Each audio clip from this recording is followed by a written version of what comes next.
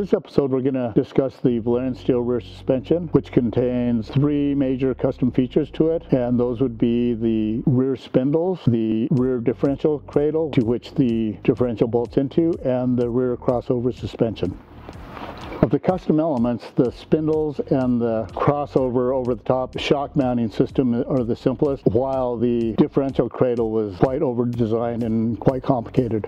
So we'll start with the spindle since it's pretty simple. And looking at this CAD drawing, you can see how there's not that much to it. If we were making something that needed to be able to be fabricated very quickly and not look sculptural, you could just make a little Kleenex box style of spindle where you have the bolt pattern of the hub being able to bolt to it, and then you could just have the attachments to the wishbones for the independent rear suspension being able to attach to those points. But because this is sculptural, we wanted to make it more aesthetically pleasing and add some interest to it, so it's made of one water jet part that the hub bolts to, whereas the rest of it is custom bent tubing, stainless steel tubing. So it's made out of a water jet part, have the hub bolted to it, and the rest of it is built out of stainless steel tubing that's welded up. This particular spindle is very simple because unlike the front wheels, the rear wheels don't turn, so there's not a whole lot to it. Mechanically, there's just a certain geometry that you want to achieve, and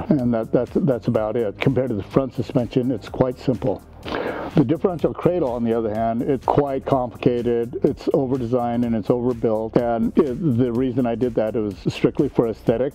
It's the very rear of the car, and we've got this beautiful winter quick change differential. It's just really quite a beautiful piece. I love these things, and since this is the very rear of the vehicle, I wanted to have something equally beautiful to bolt the differential into. So I just went a little bit overboard with all the tubing design and whatnot. The good thing about over-designing it like that is that it ends up being really strong, and on our cars and in general it's better to be overbuilt rather than underbuilt for sure. And here you can see that it's got a couple of slogans from some rather famous pop culture references after which the car is named, and Winter is Coming and Valar Dohaeris, and anybody who's seen that piece of cinema will know what this is referencing.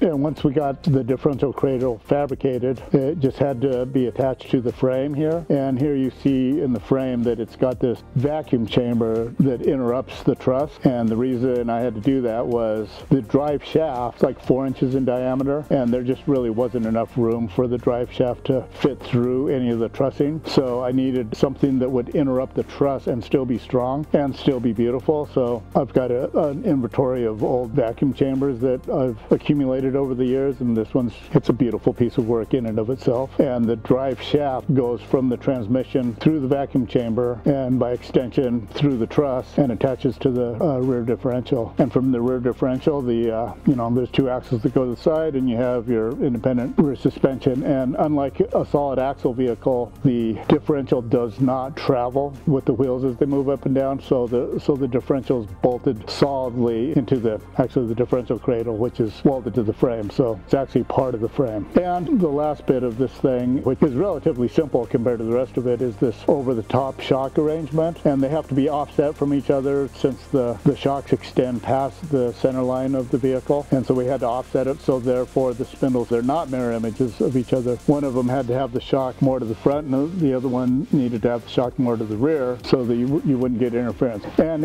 of course, it's a very inefficient way of volumetrically of designing a rear suspension because it just takes up a lot more room than it needs to, but it's in our car and we don't really care about things like that. For this car and my cars in general, I like to be able to see the suspension working. I like to have it out there.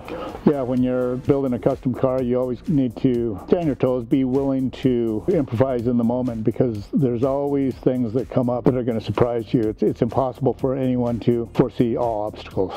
I would say that concludes my rant my ramble about this topic. As always, no animals were harmed in the making of this video, although some humans surely received permanent brain damage. Till next time, remember the #1 rule: do not chang it up. I thank you in advance for your cooperation.